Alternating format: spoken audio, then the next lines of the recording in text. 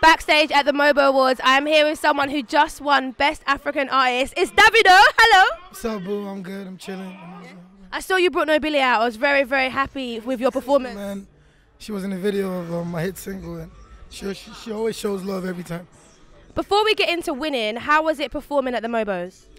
Man, to be honest, like I've been nominated for the MOBOs like 3 times or 4 times, but They never gave it to you, innit? I never won it. But then I worked so hard this year, man. Trust me. And for me to just, I didn't even, to be honest, the award was cool being nominated, but to perform and to get this platform to show my talent, that's all that matters to me. And then to win again is just like. And also, it's quite sexy, this award. It looks, I think it will look nice. And this is the only award I don't have in my award shelf. Oh, sorry. The only award you haven't got in your awards. This and the Grammys. So. Grammys is coming. Amen. Amen. So what is next for you? What do you plan next? Because obviously you've reached the pinnacle of British culture. Yeah. So what's next for you? I mean, the album is coming out February. Okay.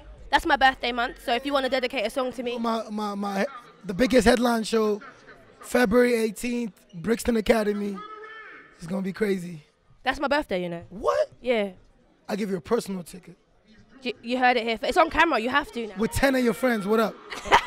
Well, thank you for sitting down with me. Congratulations on winning. And I'm going to see you at the after party anyway. So congratulations, Davido.